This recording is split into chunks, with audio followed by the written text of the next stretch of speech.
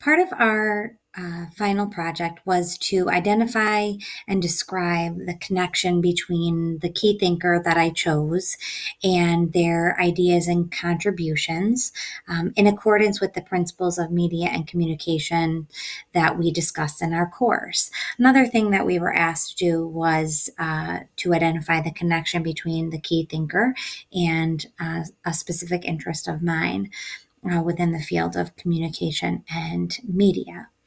Um, and something that I've learned in researching Betty Friedan is I visited the National Organization for Women website many times in researching about her. And what I found is that the National Organization for Women have this incredible foundation. And a part of their foundation is this initiative called Love Your Body. And it actually just so happens that tomorrow, October 18th, is National Love Your Body Day. This body issue image thing has been an ongoing theme in my life for as long as I can remember. And it is something that I feel very, very passionately about. And it's been amazing to get to know the Now Foundation and everything that they are doing in regards to positive body image.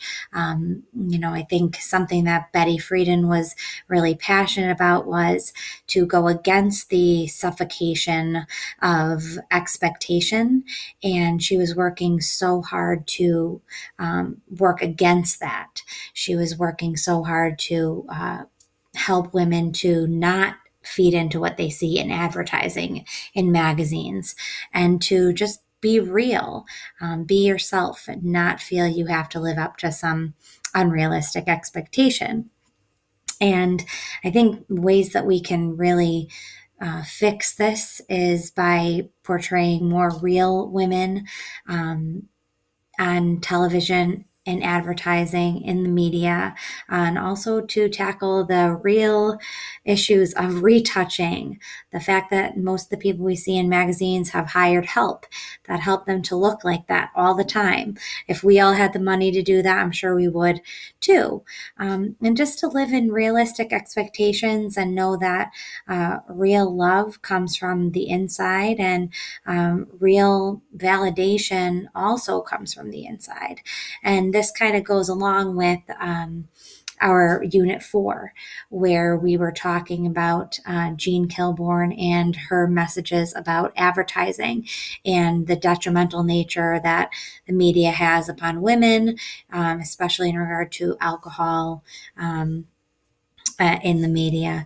And that is one of the things that I used in my slideshow to portray disrespect and gender bending, disrespectful advertising, especially in mainstream media now.